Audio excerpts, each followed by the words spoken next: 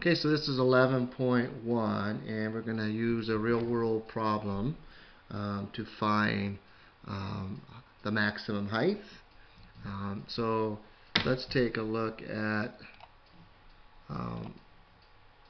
the book, which is here.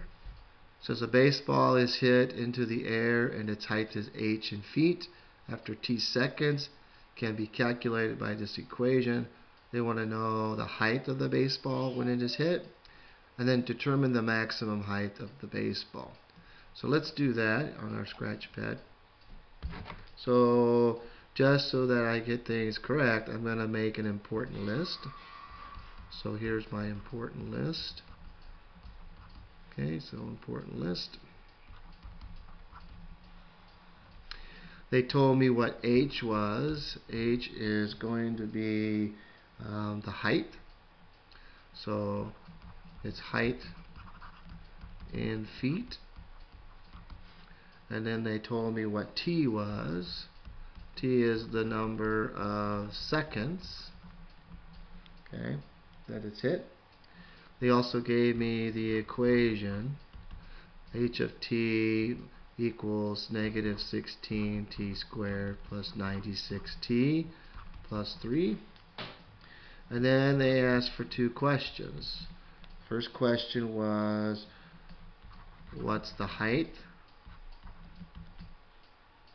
What's the height when the ball is hit? Okay, that's the first question. That's my first question here. And then the second question is, what's the determine maximum height?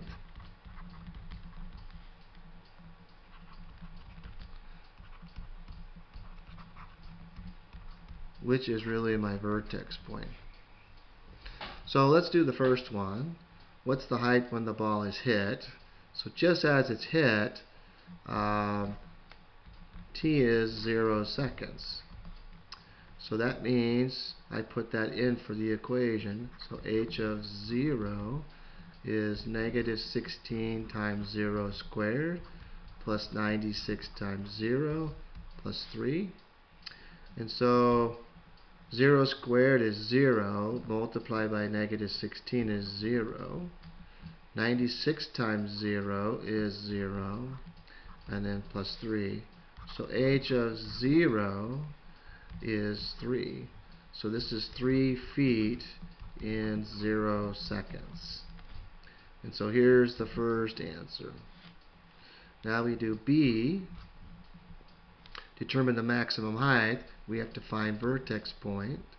So that's going to be x equal to negative b over 2a. We know a is negative 16 and b is 96. So we'll put that in. Negative 96 divided by 2 times negative 16. So now we'll go ahead and do that on our calculator. So go here, clear, and we go to negative 96 divided by, and I'm going to do the multiplying first underneath the denominator, so that's 2 times negative 16. Hit enter. I get 3 seconds. So I know this is 3 seconds. Okay, so that tells me what my x is, right? So x is 3 seconds. Now I need to find the y, or in this case it's the h. So h of 3 seconds, and I put it back into the original, it's negative 16 times 3 squared plus 96 times 3 plus 3. So go to my calculator. Okay, I know that 3 squared is 9, so I'm going to go negative 16 times 9. So I get 144 So it's negative 144 plus, right? And I'm going to do 96 times 3, which is 288. So 288 plus 3. And so now I'm going to add them all up. So negative 144 plus 288 plus 3.